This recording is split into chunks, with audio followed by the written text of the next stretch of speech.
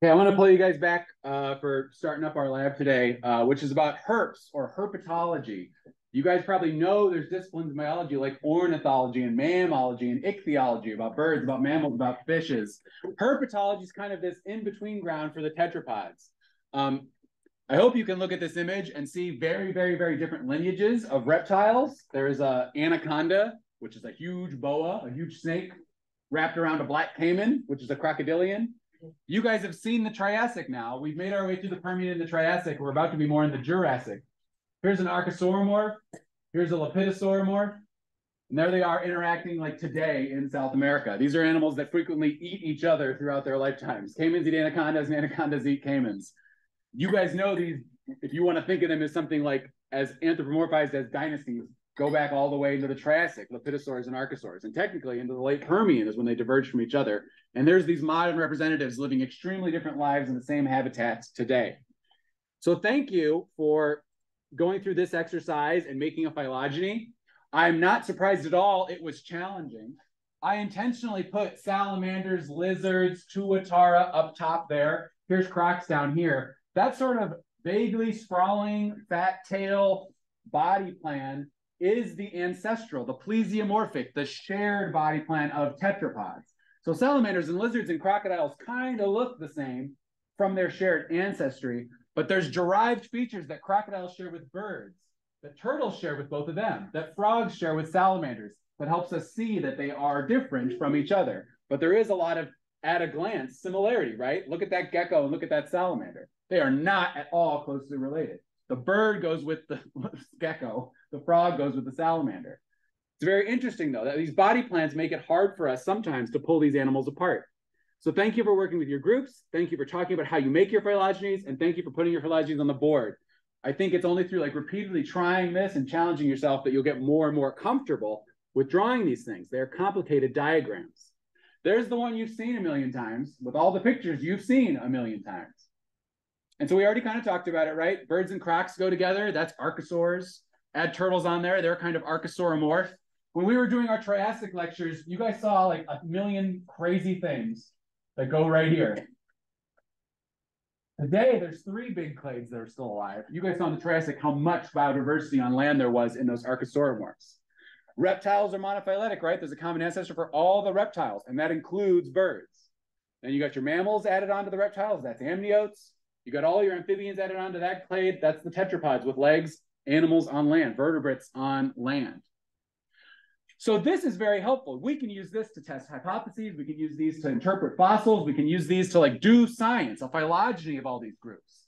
But I really like this question. Imagine you're a 1700s naturalist like Linnaeus or something like that. Imagine you're in the 1800s before Darwin's done anything with evolution.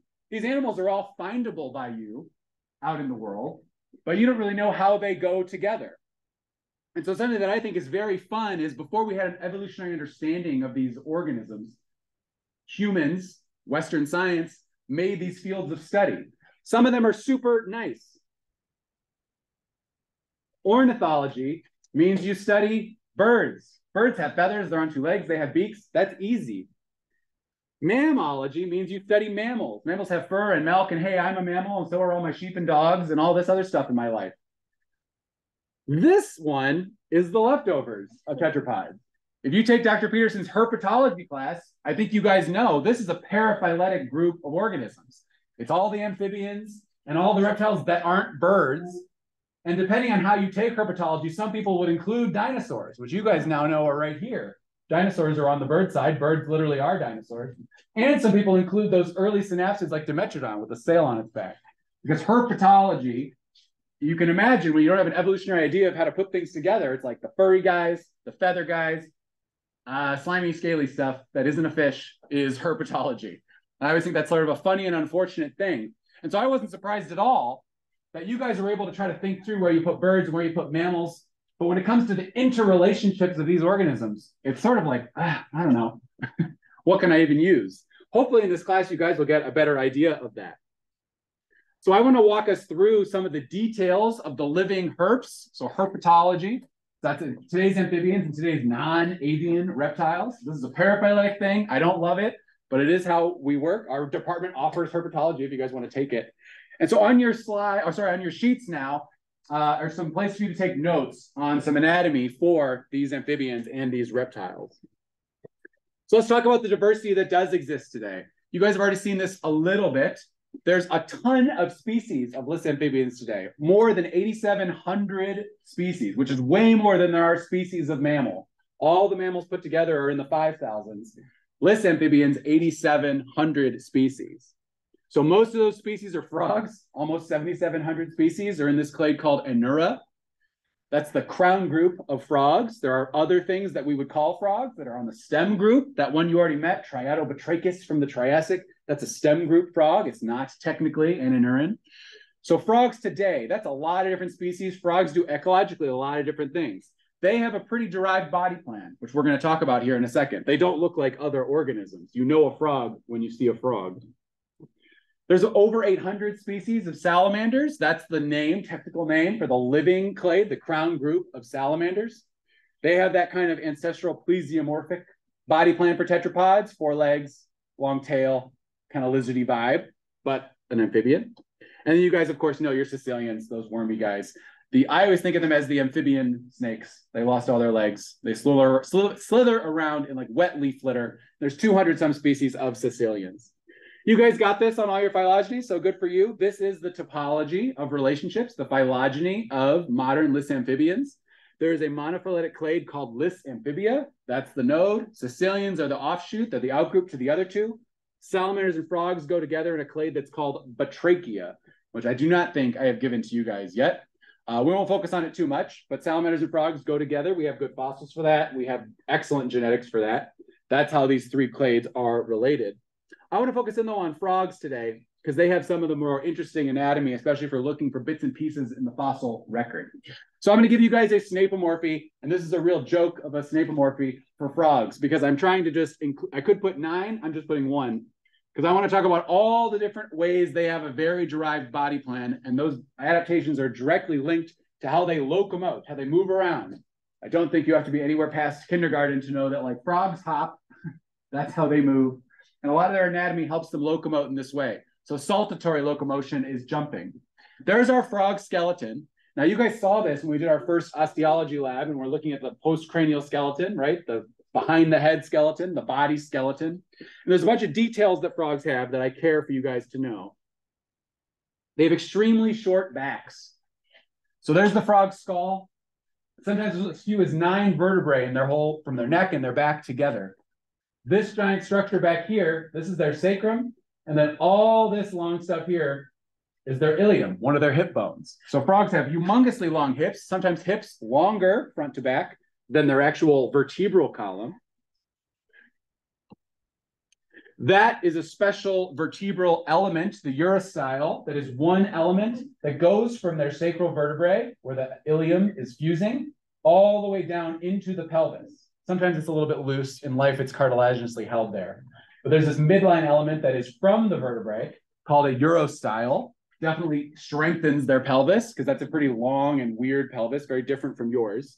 I always think like, imagine if your hip bones that are right here were like up to here, and this was all just guts. It's weird, right? Very different. They have a weird thing in their mid limbs, their forearms and their shins, where they fuse up the bones. Their radius and their ulna are fused. You guys will look, you'll see a humerus, one bone in the upper arm. You look in the second part of the arm, the forearm, instead of 2 bones, you're just going to see 1 because that radius and that ulna are fused up. And the same is true in their distal leg, in their shin. After the femur, which is 1 bone as usual, there's another 1 bone. That's because they have a tibia and they have a fibula that through their life fuse up. And so it's 1 long element. Several of you noticed when we had our osteology lab that their foot is different. There's like an extra joint there. And that joint looks like it has 2 bones. It looks like a tibia and a fibula. It's not. Those are tarsal bones that are elongated. So a frog's hind limbs have like 3 major structural units before you even get to the foot. Most of us vertebrates on land have 2 units and a hand, 2 units and a foot. They've got 3 units because they've extended those ankle bones so far. That is pretty cool, I think. They also have humongous feet. Not all frogs have tremendously big feet, but many, many, many of them do, and the ones that really hop definitely do. So what I mean by that is like many times bigger than their hands. So instead of giving you 6, I just wanted to give you 1, because all these adaptations are around the jumping locomotion of frogs. Giving you some anatomical terminology too for when you talk about frog skeletons. All right, let's talk about reptiles now. So here's our herpetological reptiles without the birds included. 1 species of tuatara, and that clade Rhynchocephalia, that again has been around since the Triassic. 340 some species of turtles today, maybe 27, maybe 26 species of crocs today. That includes things like alligators and caimans, and that count. So you can see not all that diverse. And then a huge number of squamates. So all the lizards, and we're going to talk about it later in class, the interrelationships of those groups. Some of the lizards are closer to snakes. Snakes are deeply nested within the animals you guys would call lizards. A great example is things like an iguana and a cobra are more closely related than either one is to like a gecko. So lizards are paraphyletic relative to snakes, but that whole group is called squamata. And that's a lot of species, way more than there are frogs. 10,500 species of squamates right now alive. That's a lot.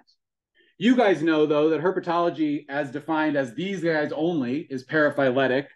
So, of course, all the living dinosaurs, aka the birds, are part of extant reptilian diversity, living reptilian diversity, and they are the most speciose clade of tetrapods with almost 11,000 species of birds today. And so you have your archosauromorphs on the bottom of this slide and your lepidosauromorphs that are living on the top of this slide. Really wild, right? 11,000 species, 27, 1. These are very, very different numbers when it comes to biodiversity. Let's get into the anatomy here. Here's that interrelationships of modern reptiles. So we're not using words like Archosauromorpha and Lepidosauromorpha. We can use the crown groups, Lepidosauria on the right, Archosauria on the left, turtles sort of floating, but still definitely on the archosaur side of things. And so you guys already got a lot of these features in class. The diapsid skull condition for the living reptiles, the hemipenes, I hope you remember the double penises, for the lepidosaurs. All the interesting things about turtles, a plastron, a carapace, loss of their teeth. Those are some apomorphies you've already got. Now I'm going to add a couple more here. The first I'll add is for the squamates. So squamata is an order. Like I said, it's the group, the monophyletic group that contains all the living animals today that are called lizards and the snakes. That's squamata. And so I have one feature for you guys for squamates that I think is really remarkable and is certainly a big part of their adaptive radiation and why there's so many of them today. And it's how they work with their jaws, how they articulate their jaws. So it's this condition that's called streptostyle. And so you guys might remember that the way all amniotes ancestrally articulate their jaws is a quadrate bone in the skull and an articular bone in the lower jaw. You guys have a quadrate and articular right now in your middle ear that you're hearing me with. But these reptiles have a bone in the skull called the quadrate and a bone in the lower jaw called an articular. Here's a lepidosaur that's not a squamate. That's the tuatara. And you can see there's a bone called the quadratijugal that holds the quadrate. They're all connected to each other. It's braced. Every single squamate has a different level of freedom in how the quadrate moves. This chameleon, you can see there's no bone that goes from the cheek back to the quadrate. It's open ventrally. It's open on the bottom. So the quadrate can actually move a little bit. That gives, as it goes into the lower jaw, more flexibility for the jaw. So you can see the chameleon has a little bit of movement, a little bit of degrees of freedom. The gecko's got quite a bit. Jaw bones in the head, jaw bones in the lower jaw, skull bones, jaw bones, and the hinge itself allow the gecko to really open its mouth wide. And then snakes are easily the most extreme example. This giant green rod right here is the quadrate in snakes. And you can see that it is like free to do anything it wants. Unlike that tuatara, where that's just one bone that's braced to many other bones. In the snake, that quadrate can move. So you guys have probably seen snakes open their mouths and swallow, baby zebras and stuff because they can open their jaws so wide. Look at the structure of the snake's skull and how much movement there is. It's basically reverting to like a brain case with giant teeth, and then everything else is just a suspension system. It's really cool. Very different from the tuatara, which has that very ancient constrained kind of just open your jaws kind of skull. So there's a lot of specialized terminology that all these different animals have. You guys should be content to know that the squamates have streptostylic jaws. The quadrate is free to move. It allows them to open their jaws pretty wide. There's a frilled lizard screaming at somebody. You can see it opening its jaws nice and wide. So that's some squamate stuff for you guys to think about. Now let's go over here to the archosaur side of things. Talk a little bit about turtles. This is something we didn't have time for in our archosauromorph lecture when we talked about turtle origins. But I want to talk about the turtle's shell. Turtle shells are so wild. I'll let you take a minute, look at this. This is a carapace of a turtle upside down. So you're looking at the top of it. You guys saw in class that they have a carapace that's made of their vertebrae and made of their ribs. So a turtle's vertebral column and its rib cage is what becomes the carapace. And what I thought would be fun to do was to show you guys all the different ways that we have figured out different parts of the shell evolved. What's challenging is we can do the work that's mostly done through developmental biology, people like looking at turtle embryos to see which bones become which parts of the shell. It's really recent work. For a long time, there were parts of the turtle shell, which I'll talk about in a second, that everyone's like, I don't really know where that one came from because it's not a vertebra and it's not a rib. But what's really cool is you guys saw in the Triassic, some of those first turtles have no shell, but they kind of have thick ribs. You remember this? Some of these turtles have a plastron, but their back looks normal. Some of them have really expanded ribs that are starting to fuse into a carapace. And then one of them, Perganachilles, has a full-on turtle shell. So the order that this shell came together is, at this point in the fossil record, really unclear. But what we can do is use things like developmental biology of the living turtle biodiversity, look at embryos of little baby turtles today, and figure out which bones do make the shell. That helps us inform how we go out into the fossil record and look for the actual specimens that would show us in the Triassic what must have happened. I think it's very cool. This is upsetting, and it's meant to be. Why don't you take a second and talk to your neighbors about this? What is this trying to show you?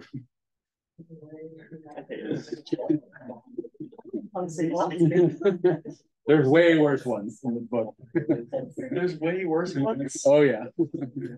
I think there's so many. That's disturbing. Usually I'm there. I guess I think they're on the last. Yeah.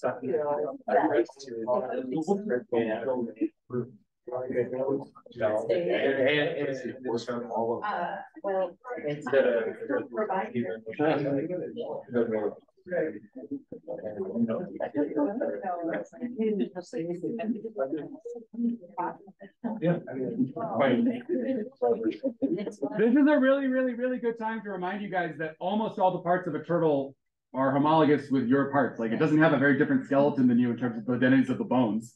It obviously does a different thing with its skeleton than you do, but there aren't very many. There are a couple, but there aren't very many bones that turtle has that you don't have.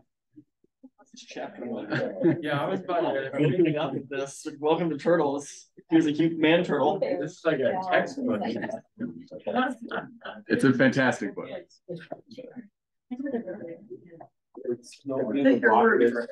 Well, come on now. You gotta like get your comparative anatomy on.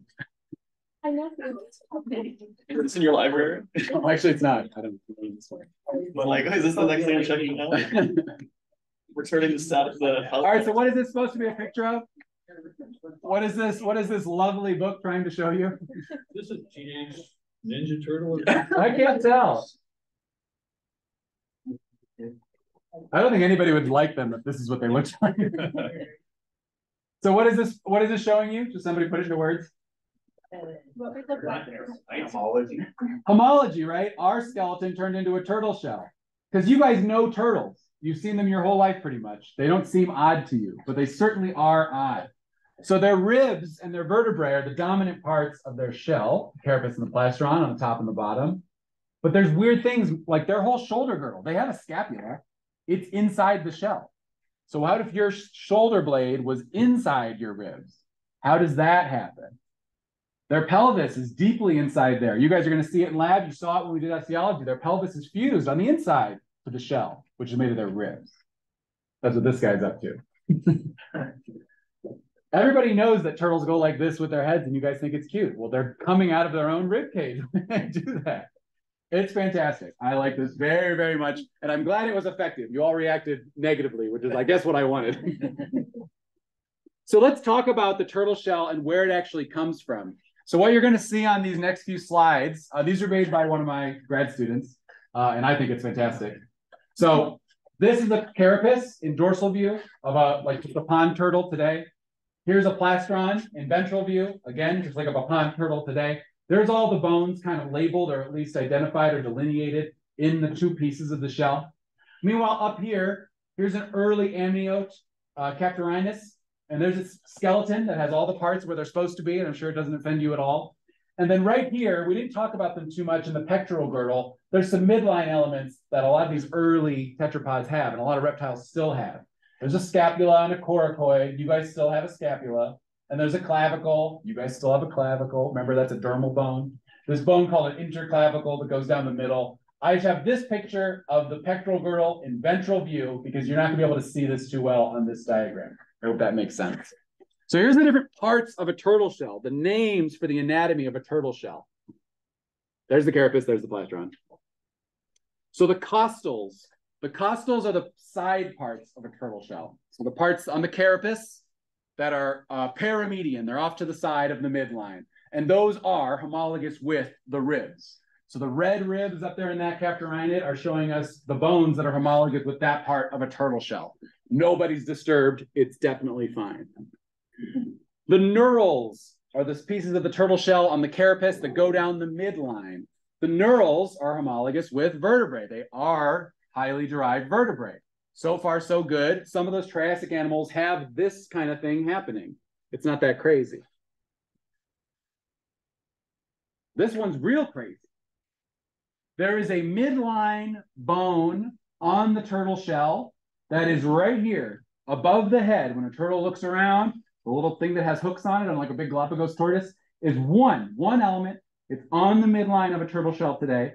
And it's only in the last 8 years now that developmental biologists have shown that one of those bones that's in the shoulder girdle, so there's one on each side, called the clithrum, a shoulder girdle bone in early reptiles, comes up during a turtle's embryonic development. These two little ossification centers, they go above the neck, they merge together, and this one weirdo bone, the nuchal, is part of the shoulder girdle. Even though it's a midline element, there's not two of them, and it's on the back of the animal. This was a big deal. You guys can put it into Google Scholar. You'll see papers from the 2000s, from the 90s, where everyone's like, I can't figure out what the nuchal is, because it's not part of the vertebral column. Well, it's part of the shoulder girdle. That's a little bit wacky. The gastralia of any reptile, which are these belly ribs that are usually cartilaginous, that's what makes up large part of the plastron, the part of the plastron called the pleurals. They're in pink. Most of that structure is also ribs. So pink and red are ribs, blue is the backbone, green is a crazy shoulder situation. Maybe pleasingly, this bone called the entoplastron, which has like a vague teardrop diamond shape on turtle shells, is the interclavicle that lots of other reptiles have on the midline of their body, kind of where you guys have a sternum. That's not upsetting. I think we can all say that's fine. And then also, not upsettingly, the two bones called epiplastra, which are paired elements on the anterior part of the ventral shell, aka the plastron, come from the clavicles. So you have belly ribs and two shoulder elements making up the pleurals, entoplastron, and epiplastra of the plastron. That kind of makes sense. And then your carapace is made from costals, from ribs, neurals, from vertebrae, and a nuchal bone from the clithrum. That to me is super incredible because for a long time, like I said, nobody knew where this one came from. All these these ones are called piggles. They're from the tail, which is great, or pygals. All these ones around the edge are novel bones that only turtles have, just dermal ossifications that are brand new only for them. And so that's very cool. I think one of the achievements of biology is taking fossils, taking comparative anatomy, and now taking things like developmental biology and showing us how such a wild morphology as this animal that has its shell can come out of seemingly nothing. These homologies, identities are super remarkable. And I just like you guys to have them and have these words. So when you're looking at turtle shells in the lab today, I hope you will look back on this. Any questions about this stuff? What's a soft shell turtle? What is a soft shell turtle? Yeah. Soft shell turtle is a type of turtle. We'll talk about them Thursday after spring break. They don't have literally, well, they do have soft shells on the edges. They don't have a fully ossified carapace. It's like, I'll show you a picture later. I'll put it up. Soft shell turtles are really a thing. There's one from Southeast Asia that I always think is such a funny animal when it's out of the water because like the gravity of its shell's soft, so it's just like it rests. I'll show it to you. I'll show it to you. They are a completely kind of normal crowned turtle. Yeah. All right. Our last reptile group, because we're absolutely not talking about birds today, is the crocodiles. Crocodiles are not, I don't think, given the due they deserve, besides being awesome, scary, cartoon, awesome animals. I said awesome twice on purpose. Crocodiles have a vibe. You guys know what crocodiles are. So do me a favor, talk to each other. How would you characterize crocodilians? I'm telling you, and all the genetics are telling you, and all the anatomy is telling you, and all the fossils are telling you that these animals are the closest living relatives of birds. So tell me, how would you characterize crocodilians? What's their deal? So I spent a couple minutes on this. Their crocodileness. To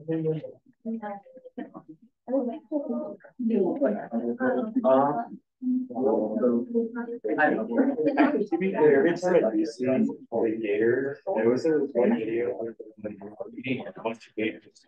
At one point, one of the other dudes started bringing over, just rips off. And he's like, doesn't care. You know, they're just chopping around with the fish. They're just on land, and he just got the guy in the arm. And then the other crocs was damn. Yeah, I could have had that myself. Well, they don't really oppose that. No, they're not very expressive. They started kind of creating that kind of like they're about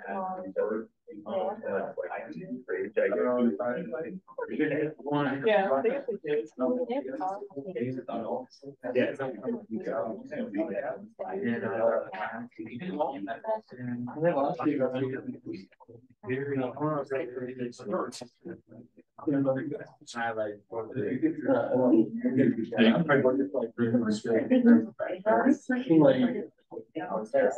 the only on their belly is that it's their legs. Yes. Yeah.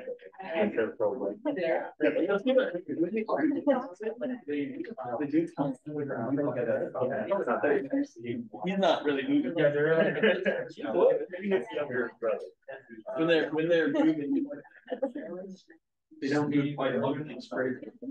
Well, they move faster than you would expect them.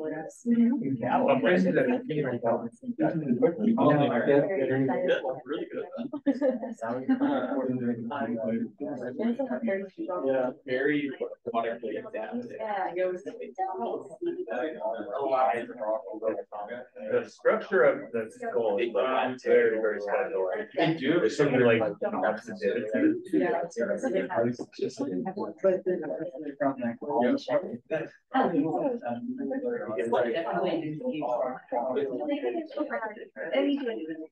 yeah. Now I know. I feel like they're really well engineered for whiteboard.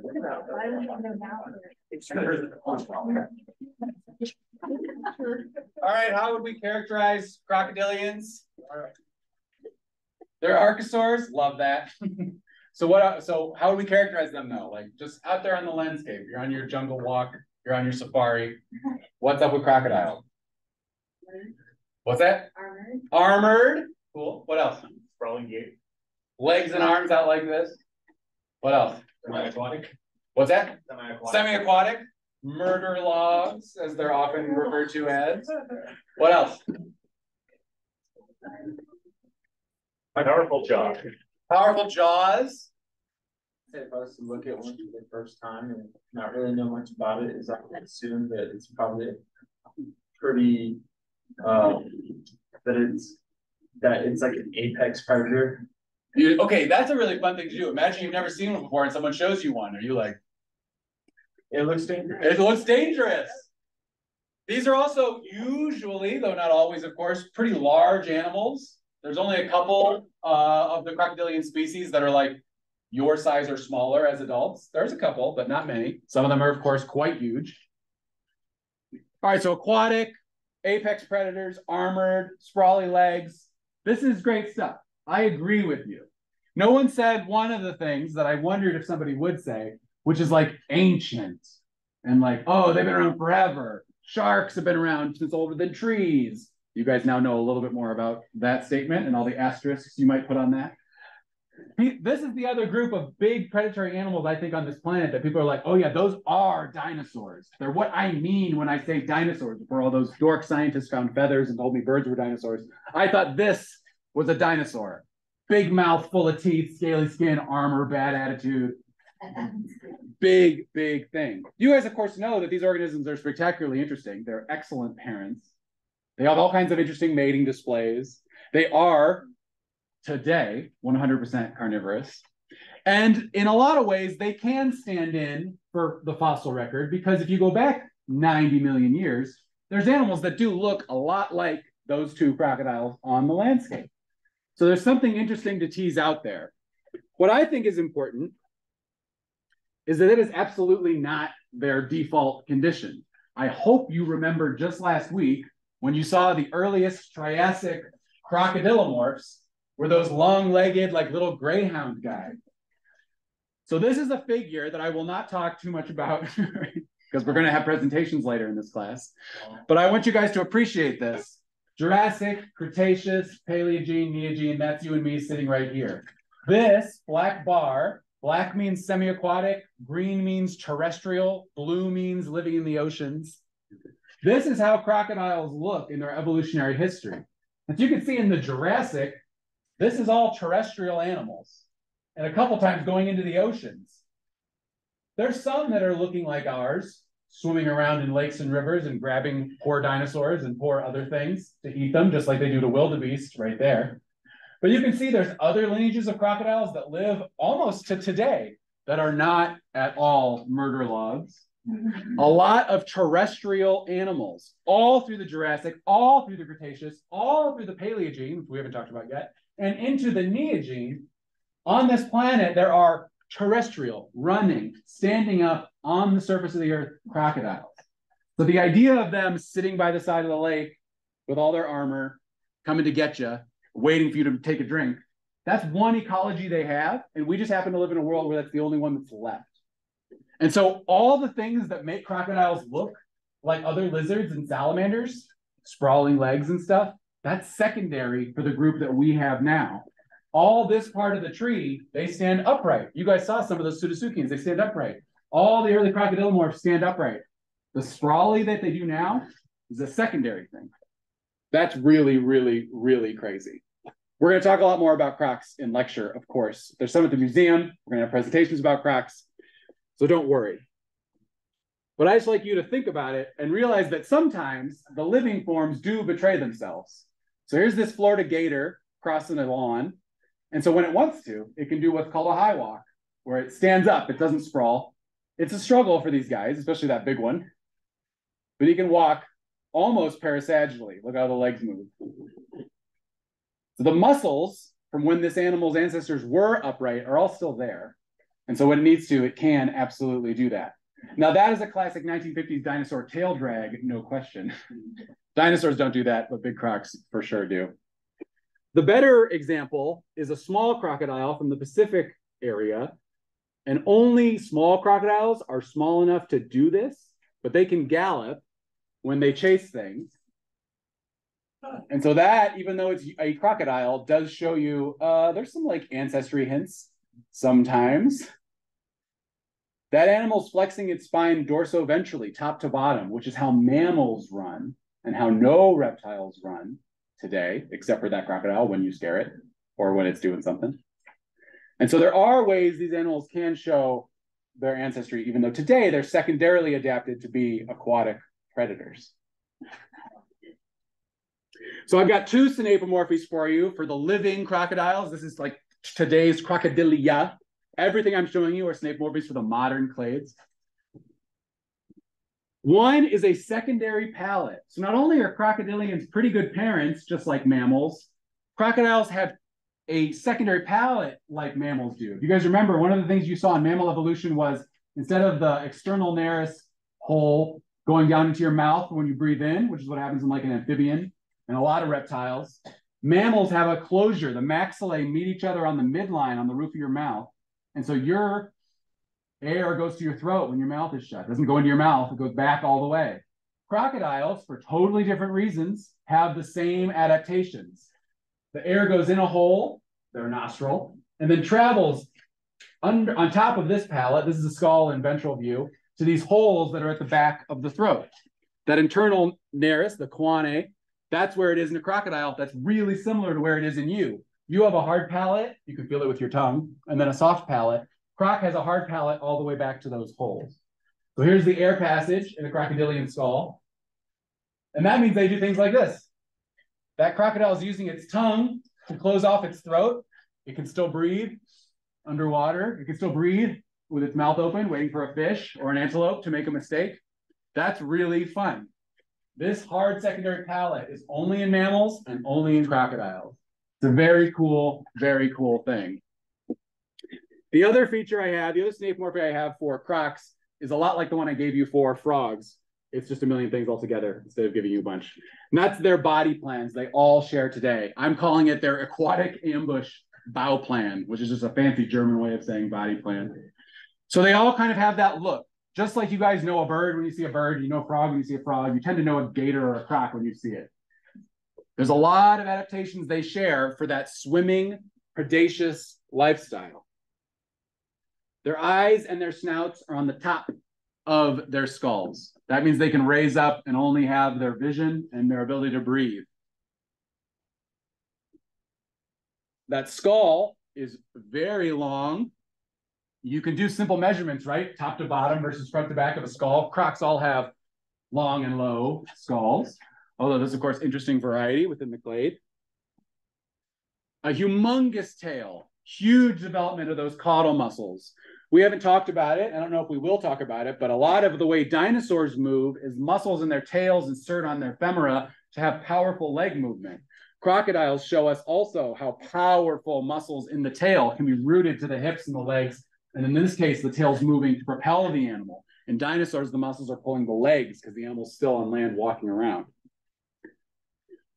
I always think it's cool, and a thing that makes them scary, like shark fin style, is that there's osteoderms, pieces of armor in the skin that actually extend the surface area of these big muscular tails. Crocodiles have like a further elongation of their tail's profile from those osteoderms. It's not just the flat side and the big muscles. The actual armor helps them like scull through the water. Most of them have some kind of webbing in their toes, which is pretty fun. So when they kick, when they steer, if you guys have never seen it, go ahead and look up YouTube, like crocodiles moving around underwater. And so a lot of the stuff that looks scary on the surface is very fun when you can see what they're actually doing, because they'll swim really fast and then they'll go like this and slow themselves down. But on the surface, it just looks like they're slowing down. They have a lot of control. And there's a cool GIF just to show you how capable they are of doing cool stuff. I like the one that doesn't care.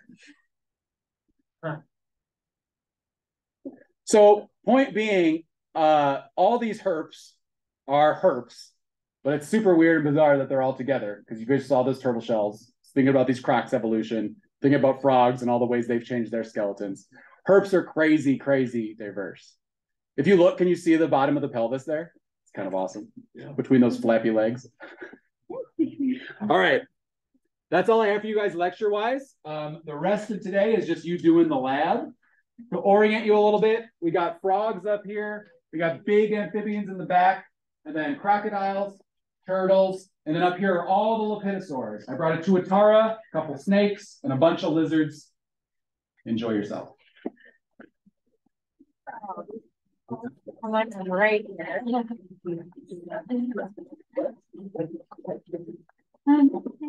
Looks like back. Oh, sure. Just to be Yeah, wait, let me stop. the one right before that. Yeah.